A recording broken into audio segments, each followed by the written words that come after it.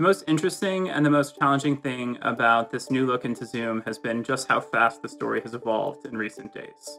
When we first spoke to Zoom CEO Eric Yuan, it was becoming one of the most popular tools of this stay-at-home era.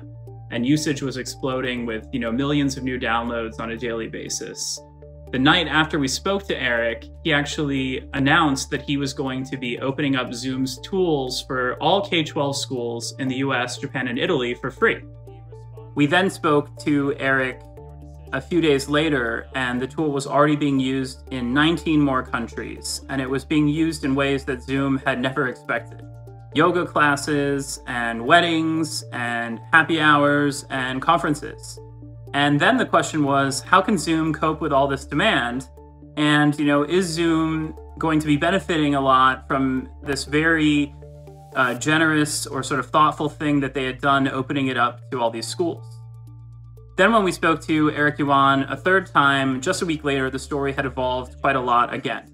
Over the weekend, the New York Attorney General had sent a letter that the state was going to be looking into security vulnerabilities in Zoom's software.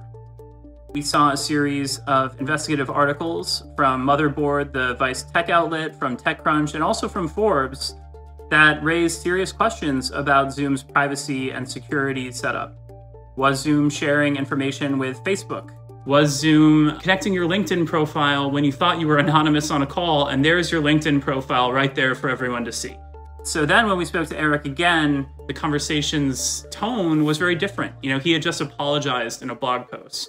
And a lot of the fun features that we talked about were now on ice as he had his engineers focus on security and privacy for the next 3 months. All those, meeting related features all on hold. Yesterday when I shared with the team, some engineers so upset, almost halfway done, some features already done. I think, guys, no.